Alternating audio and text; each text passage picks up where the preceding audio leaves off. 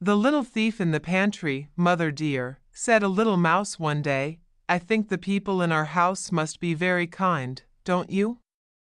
They leave such nice things for us in the larder." There was a twinkle in the mother's eye as she replied, "Well, my child, no doubt they are very well in their way, but I don't think they are quite as fond of us as you seem to think.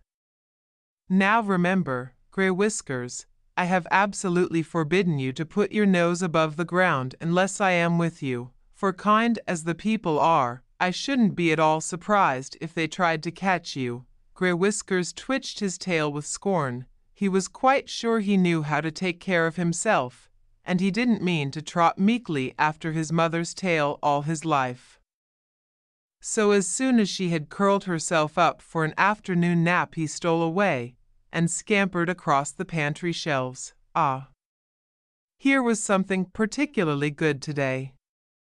A large iced cake stood far back upon the shelf, and Grey Whiskers licked his lips as he sniffed it. Across the top of the cake there were words written in pink sugar, but as Grey Whiskers could not read, he did not know that he was nibbling at little Miss Ethel's birthday cake. But he did feel a little guilty when he heard his mother calling. Off he ran, and was back in the nest again by the time his mother had finished rubbing her eyes after her nap. She took Grey Whiskers up to the pantry then, and when she saw the hole in the cake she seemed a little annoyed. "Some mouse has evidently been here before us," she said, but of course she never guessed that it was her own little son. The next day the naughty little mouse again popped up to the pantry when his mother was asleep, but at first he could find nothing at all to eat, though there was a most delicious smell of toasted cheese.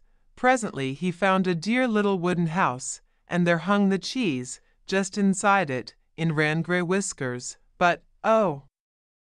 Click went the little wooden house, and Mousie was caught, fast in a trap. When the morning came, the cook, who had set the trap, lifted it from the shelf, and then called a pretty little girl to come and see the thief who had eaten her cake. "What are you going to do with him?"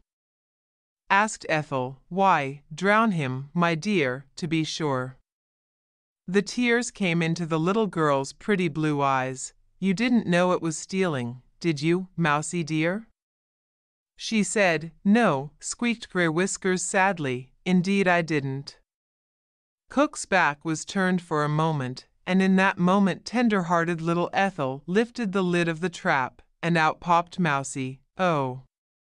How quickly he ran home to his mother, and how she comforted and petted him until he began to forget his fright, and then she made him promise never to disobey her again, and you may be sure he never did.